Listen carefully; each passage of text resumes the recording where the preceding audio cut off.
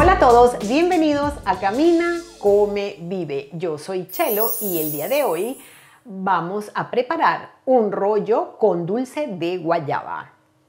Para la elaboración de este rollo dulce me inspiré en un postre italiano de la provincia de Bolonia que se llama pinza. Pero yo quise darle una variación, usé la misma masa, pero lo rellené de una mermelada de guayaba. También pudieras usar bocadillo de guayaba si lo tienes a mano. No hay ningún problema, o como cualquier otra mermelada de cualquier otro sabor.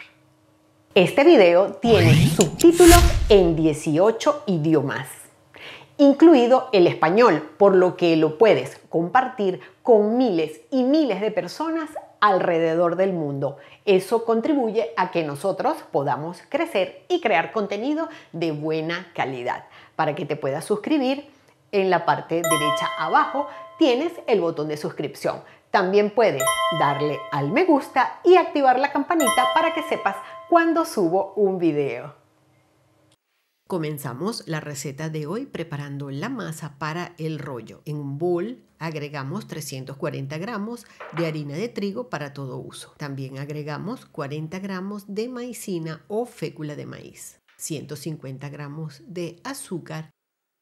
Y vamos a usar media bolsita de Paneangeli. Es un ingrediente que lo va a hacer crecer y le da sabor a vainilla. Es típico de esta masa en Italia. Si no tienes este ingrediente no hay ningún problema porque lo puedes sustituir por una cucharada de polvo de hornear y una cucharadita de vainilla. Agregamos también 5 gramos de sal. Y vamos a revolver muy bien todos los productos secos que están en el bol. Aparte vamos a agregar 100 gramos de mantequilla cortada en cubitos y debe estar fría. Y con las yemas de los dedos vamos a ir integrando la mantequilla dentro de la harina. Esta es una típica masa quebrada y esta es la forma clásica de elaborarla. Y la textura final que vamos a necesitar es como si fuera arena gruesa. Al removerla así y frotarla entre las palmas, la mantequilla se va integrando muy bien en la harina. Tenemos 2 huevos que los vamos a batir ligeramente y los vamos a agregar directamente a la mezcla. Y con la espátula vamos a unir todos los ingredientes hasta formar una pasta. Las masas quebradas no es necesario amasarlas. Con que apretemos todos los ingredientes y se unan, ya tenemos nuestra masa formada. Vuelco todo sobre la mesa y voy a seguir apretando hasta obtener una masa. Pero noto que la masa está ligeramente seca, por lo que puedo añadir una cucharada de agua para que todos los ingredientes se me unan. Esto no es ningún error, simplemente va a depender del tipo de harina, de la temperatura ambiente y de la humedad que haya en el ambiente, por lo que podemos añadir una cucharada de agua para que toda la masa se vaya integrando bien. Cuando ya tengamos una masa más compacta, la vamos a forrar en plástico transparente y la vamos a refrigerar por un mínimo de 30 minutos. Puede estar también hasta el día siguiente sin ningún problema. Pasado el tiempo de refrigeración, sobre una mesa enharinada vamos a estirar la masa de forma rectangular y con un grosor de 1 centímetro aproximadamente.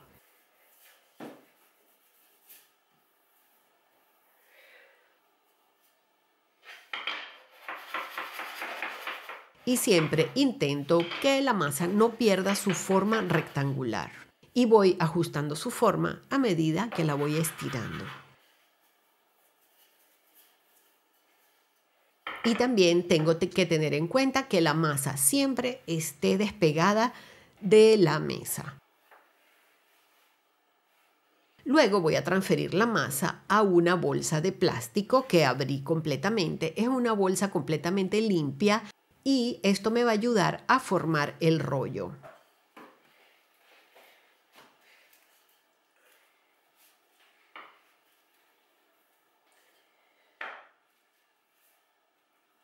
Si se le abre alguna grieta a la masa, no hay ningún problema porque las masas quebradas son muy fáciles de reparar.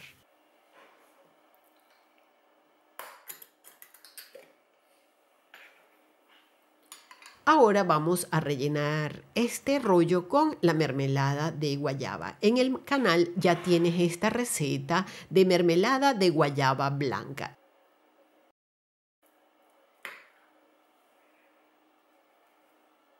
Voy a untar 2/3 de la masa con la mermelada de guayaba.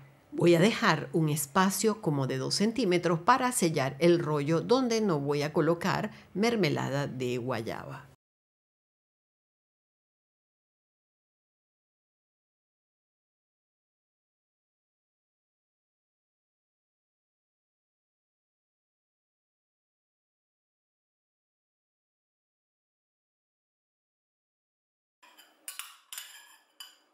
Voy a agregar un poquito de pasas que remojé en ron. Puedes remojarlas en ron, en jerez o en cualquier licor que te guste. Y las distribuyo sobre la mermelada. También voy a agregar piñones tostados. Puedes agregar piñones o cualquier otro fruto seco que te guste. Muy bien distribuidos sobre todo el rollo. Luego, con ayuda del plástico, voy a doblar la parte más ancha donde no coloqué mermelada de guayaba. Y luego la solapo con la otra masa, siempre ayudándome con el plástico.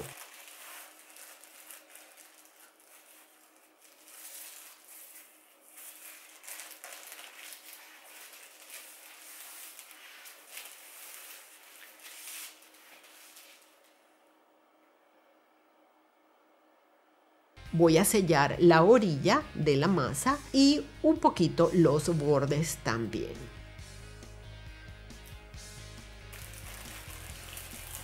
La costura siempre va a ir hacia abajo en la bandeja. Transfiero el rollo a la bandeja donde lo voy a hornear y ves que ayudándonos con el plástico el trabajo se hace mucho más sencillo.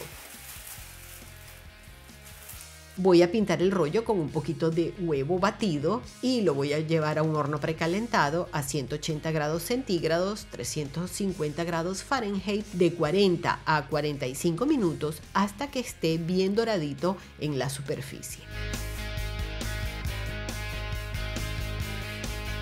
Cuando lo saquemos del horno, lo vamos a dejar enfriar sobre una rejilla para luego poderlo degustar. Y listo, aquí tenemos este riquísimo rollo de mermelada de guayaba, dulce de guayaba o cualquier mermelada que te guste. Muy exquisito, con una masa muy crujiente. Si preparas esta receta, espero que la disfrutes muchísimo.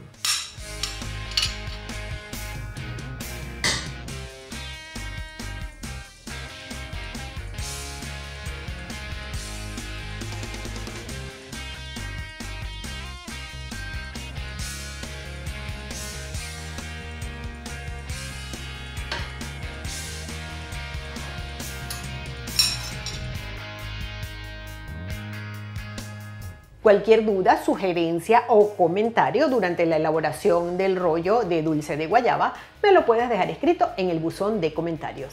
Toda la receta te la dejo en la cajita de descripción del video. Por aquí va a aparecer un listado de las redes sociales y en la cajita de descripción tienes todos los enlaces de las redes sociales y de la tienda de Amazon también. Por favor, no olvides suscribirte al canal. Para que te puedas suscribir al canal, el botón de suscripción aparece en el centro de la pantalla. Si te suscribes, no te pierdes ningún video ni ninguna información que damos en el canal. Muchísimas gracias por verme el día de hoy y nos vemos en el próximo video. Muchísimas gracias a todos. ¡Chao!